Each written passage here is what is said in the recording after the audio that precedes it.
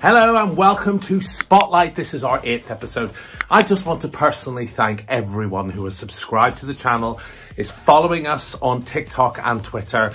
It's been an amazing 8 episodes and thank you. Just a massive thank you for following the channel. Of course, we will be continuing our look at television production and what happens in television production today with a fantastic interview.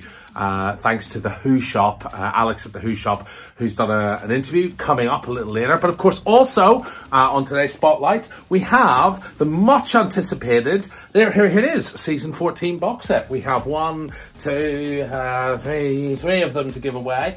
By the way, if you're still following us, we are still giving away the toys. That competition doesn't end yet. So we've got one of these to give away. We've got one of these. All the details are in episode 1. We've got one of those. We've got the 8th Doctor and the Dalek Prime thing. And all you have to do to enter that is follow us on TikTok at Spotlight1701. That literally is all you have to do for the toys. And we're just giving away 1 per person. So that means there's going to be 4 winners for the toys.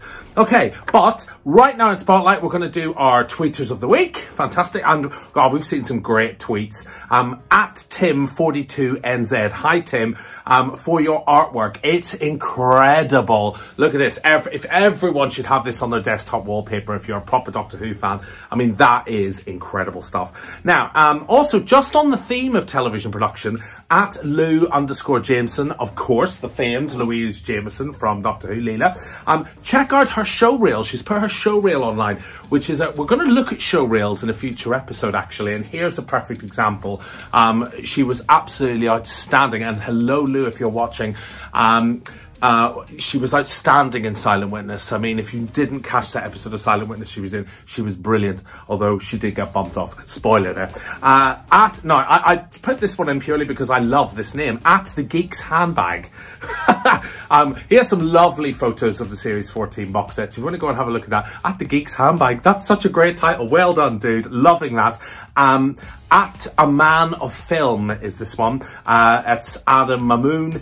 He's got some really lovely cool pics. And look at this just beautiful picture of him and Tom Baker. I mean, it's absolutely fantastic. So, what we're going to do now is we're going to have a look at Alex's interview. And then after that, we're going to tell you how you can get your hands on one of these.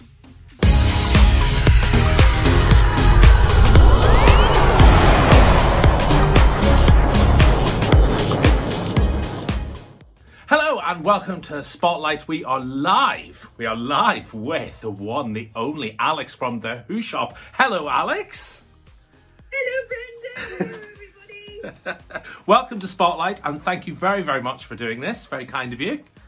A lot in this series we've talked about the television production process, the development, the production, the post-production. But, you know, very rarely do people think about what happens after the show has aired. You have been the successful owner of the Who Shop now for how many years?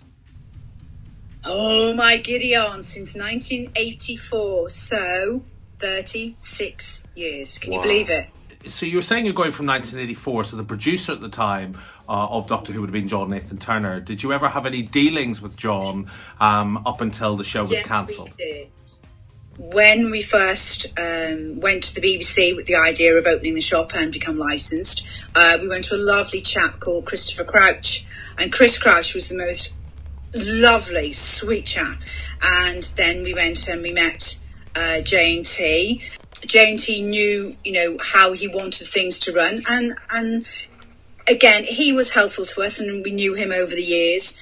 And we had a very good relationship with the BBC. I would often get phone calls from various people within the departments asking, okay, well, what are people wanting for video?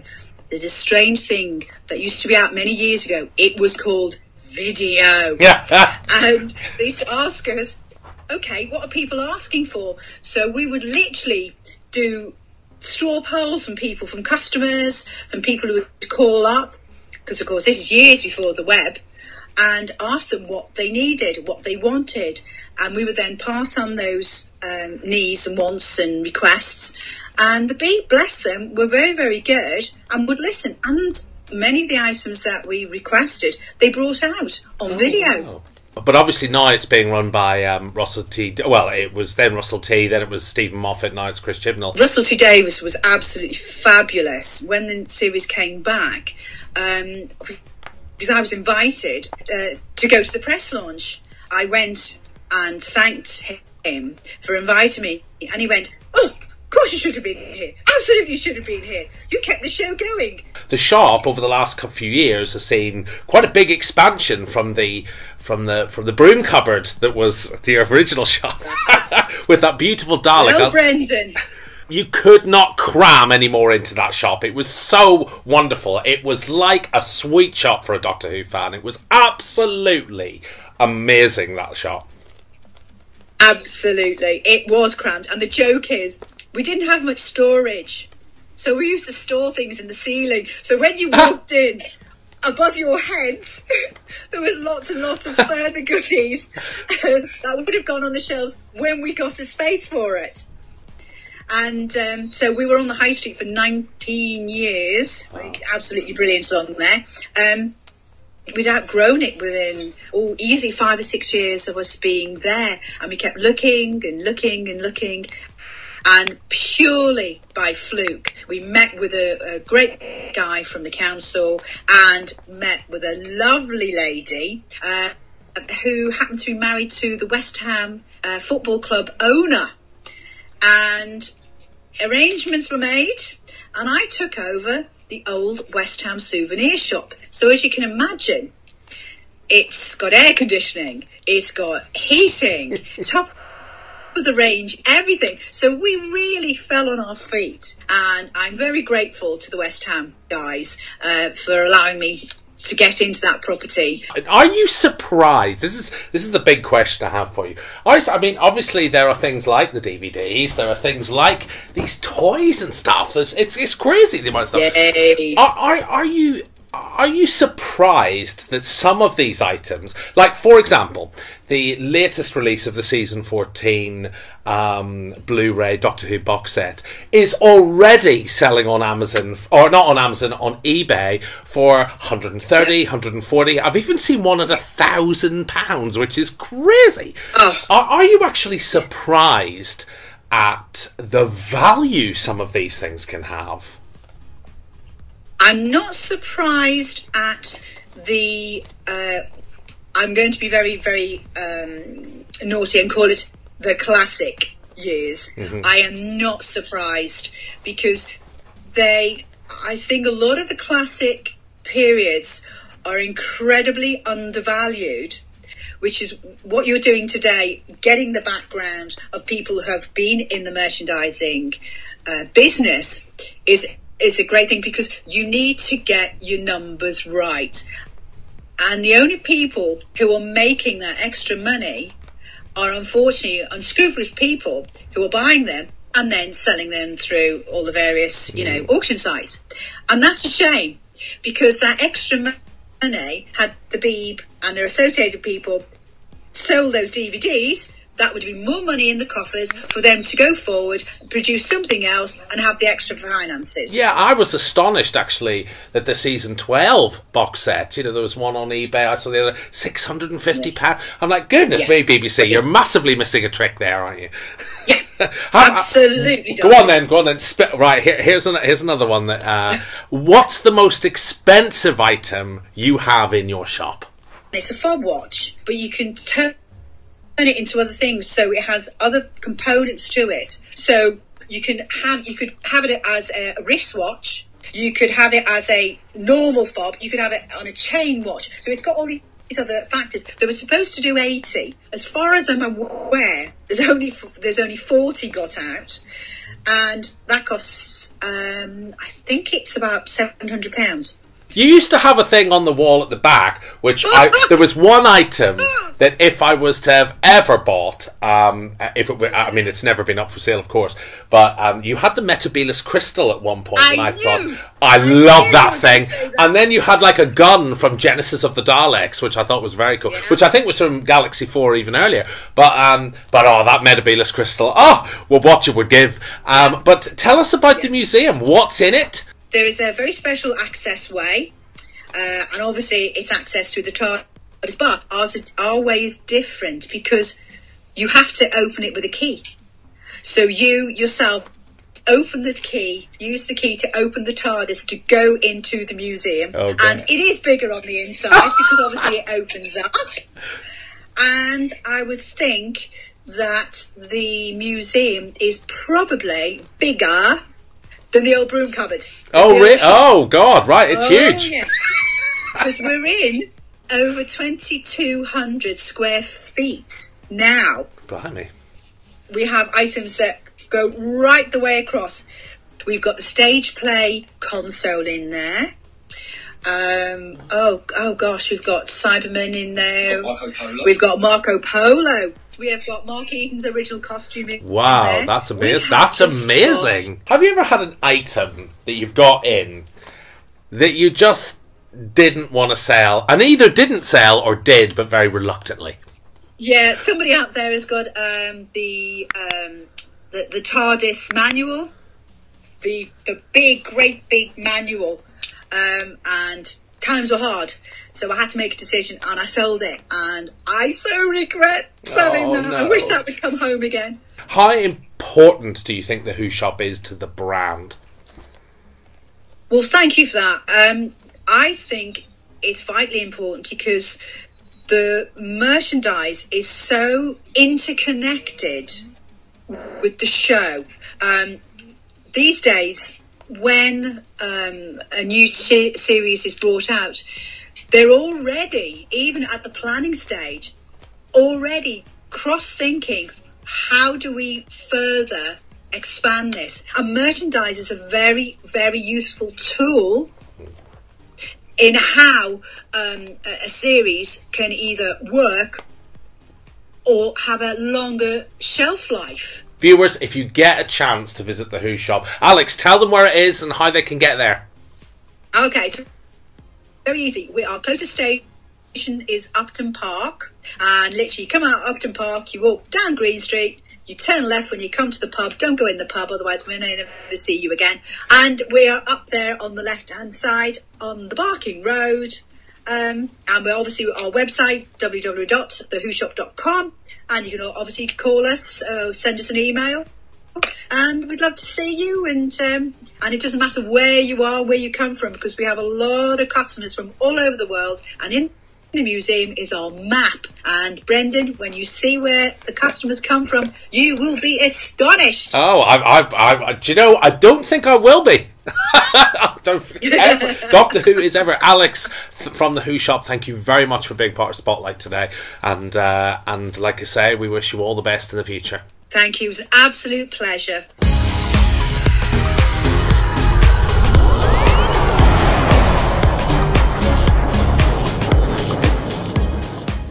That's Alex at the Who Shop. Thank you so much. That's been amazing. Now, we've got 3 of these to give away, 3 box sets. Now, unfortunately, 2 will still be sealed and 1 won't, because I'm going to open it now. So if you get the one that's opened, I won't damage it, don't worry.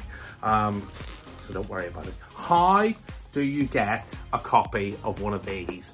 Well, it's real simple. All you have to do for a copy of this, there's no questions to answer, there's nothing to do like that. You just have to make sure that you are following us on Twitter at Spotlight1701 and you are subscribed to our YouTube channel. So what we're going to do is we're going to put obviously you'll be watching this on YouTube, so hit the subscribe button, which is down there somewhere. Now hit that little icon and subscribe to us. We're going to pick our winners from the subscribers.